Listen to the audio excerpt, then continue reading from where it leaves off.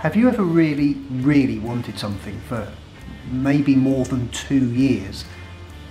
Almost as if you're a child at Christmas and then it comes reality. That's what I feel like. We've just moved offices. I said last week that we're going to close the office in Playa Fañabé, which is correct. It is now closed. Please don't go there if you think you're going to come and see us, because we're actually not going to be there. I'll be there on Saturday clearing out some bits, and probably a few days after that, and then that will be it. So we're now in our new office. We're in a road called Calle Juan 23, and it's number 28. We're in Los Cristianos. It's Juan as in J-U-A-N, and it's 23 is 23, and it's written in Roman numerals, so it's XXIII, and we're number 28.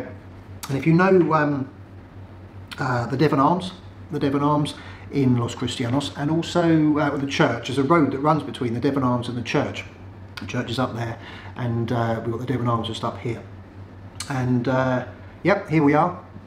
Just show you a quick run round the office. So if you know the area, you'll probably recognise that road. So at the moment it's just showing DM Properties, which is Nico's office, but next week we've got a guy coming to measure up for some new signs, and then within a couple of weeks we'll have them up, so you'll know you're definitely in the right place. We're about, probably, I'm going to say 300 steps, let's say, from the church. So if you're looking at the church, direct on. I'll do a video of the real way to come in and find us, but if you're looking at the church, turn left down the alleyway there. So it's actually the first peatonal, it's the first walkway. It's the first walkway down from the church. So you've got the church here, Los Cristianos Church.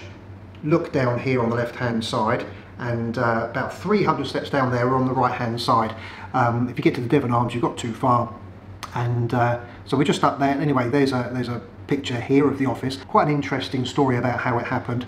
A friend of mine who's also an estate agent, he's a Spanish estate agent, his name's Nicolas Mendes, and I've known Nico, in fact, oddly enough, I actually came to this office when he opened it 8 years ago now, so I've known Nico for probably 10 years, and he saw me in the street. I was just trying to make a phone call to the council, actually, to try and get something sorted out, and he said to me, "Simon, if you know anyone who wants to share costs in my office, I need someone to help." And I was like, give me 1 nanosecond to think about it, Nico. So we've got this little office at the back of his office.